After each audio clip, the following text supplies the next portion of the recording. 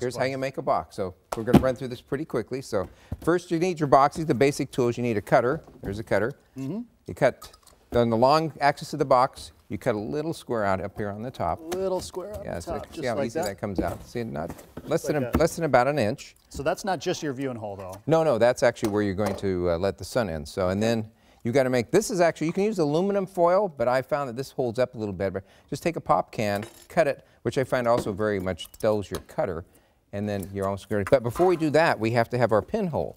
So to do that, put it down there on the box, and we take a thumbtack and we punch it, and there's our pinhole. Just like that. Just like that. Okay. And this is probably the most challenging thing working with. Do you want me to pull this stuff off for you? Yeah, And then why don't we do that?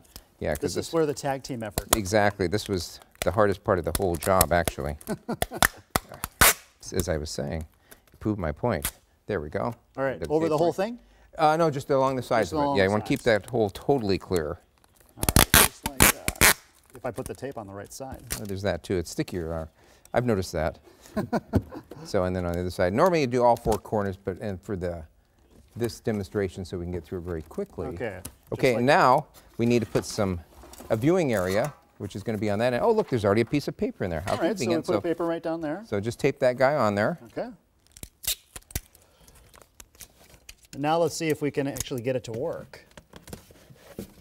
And, all right.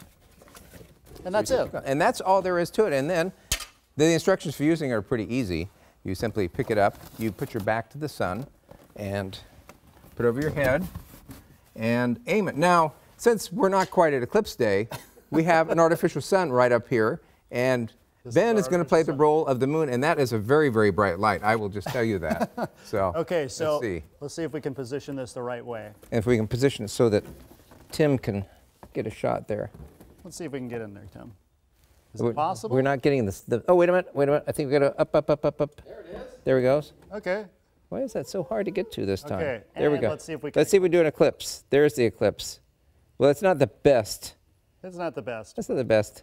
Well, we have a better one that's pre-made, and we actually were able to see the eclipse. But you can do this in a number of different ways, and actually I put instructions on king5.com on how to make an eclipse viewing box, so you can go there to get a little bit more organized look at that. But it's a great way to watch the eclipse on Monday safely.